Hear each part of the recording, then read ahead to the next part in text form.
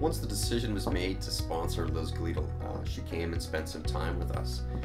When we first met Liz, she started sharing some stories of what life was like as a world-class competitor training for the Olympics. And it didn't take very long to realize her level of commitment and what she's enduring to represent Canada in Rio this summer. So right away, we wanted to try and use our expertise to help in any way that we could. We knew we'd be using our Stratasys 3D printers and SolidWorks design software, so we reached out to our partners at Stratasys and SolidWorks. And after explaining what we were up to, they agreed to support the development of our team's ideas. Liz came to us and said, I have this issue with my shoulder that's recurring, and when I'm on the road, I need a better way to release the tension and the scar tissue that builds up. So we started kind of having a whiteboard session, and we realized that, of the two Stratasys machine technologies, we decided that FDM was the better way to go. And the reason is the materials are much tougher. So in the FDM portfolio, you can get engineering plastics like nylon that allow you to bend them without breaking. So after deciding that we wanted to go with the FDM technology, we decided that we wanted to devise a clamp that would mount onto the rack of a squat rack.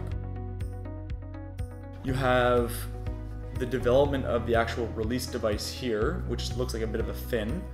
You have the clamping mechanism, and then what we did here is cut out a bunch of the materials, because in 3D printing, the idea is to reduce the amount of material you're using, not consume. So we looked at the drawings and we started playing around with this device on squat racks, and it didn't work. And the reason it didn't work is we found out there are more iterations of squat rack designs than we had previously anticipated. We struggled with the mounting procedure after this. We decided, the clamp wasn't working for us. Using the design software that we work with internally at Javelin, Industrial Design from SolidWorks, we realized that we could actually quickly make up and mock a replica of a physiotherapist's hand.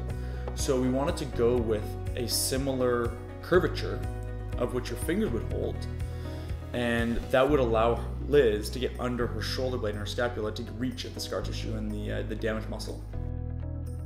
And what we did is we actually built in internal channels in this curvature here, and in the curvature there's actually a cutout in here, and this is where the strap goes through, and then you'll loop it around the squat rack and cinch it tight. So then we went finally to a final functional prototype in which we mounted this to various styles of squat racks. And the component doesn't twist, it doesn't bend, it doesn't break.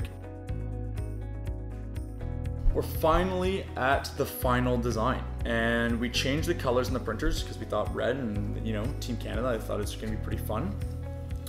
So we cut out quite a bit of material. So as you can see from profile, the red device is quite a bit shallower than the black device, and that's because we realized that the base of the black one was just a little bit too thick. So again, it was all of a matter of 2-3 minutes. We had the last final prototype ready to go for the production piece. We sent it onto the printers, and the next morning we had the final product ready to go. Our teams produced a couple of great products, and couldn't have been created without the use of SolidWorks and Stratasys 3D printers.